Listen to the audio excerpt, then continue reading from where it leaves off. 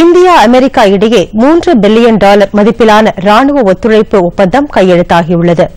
India America இடையே இருதரப்பு பேச்சுவார்த்தை தில்லியில் பிரதமர் நரேந்திர மோடி அமெரிக்க அதிபர் டொனால்டு டிரம்ப் இடையே இன்று நடைபெற்றது.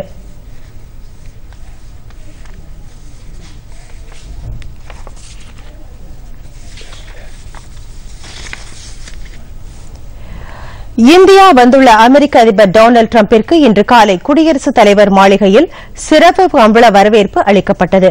2 நாள் பயணமாக இந்தியா வந்த டொனால்டு டிரம்ப் நேற்று அகமதாபாத்தில் நடைபெற்ற நிகழ்ச்சிகளில் கலந்து கொண்ட பின்னர் ஆக்ரா சென்று தாஜ்மஹாலை பார்வையிட்டார்.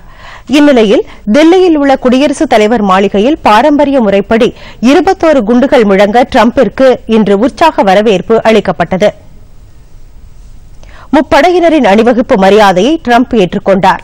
இந்நிகழ்ச்சியில் டொனால்டு டிரம்பின் மனைவி மெலானியா டிரம்ப், குடியரசுத் தலைவர் ராம்நாத் கோவிந்த், பிரதமர் நரேந்திர மோடி, பாதுகாப்புத்துறை அமைச்சர் ராஜ்நாத் சிங், வெளியுறவுத்துறை அமைச்சர் ஜெய்சங்கர், டிரம்பின் மகள் இவாங்கா, மருமகன் ஜாரேத் குஷ்னர், முப்படை தளபதிகள் மற்றும் உயர் அதிகாரிகள் கலந்து கொண்டனர்.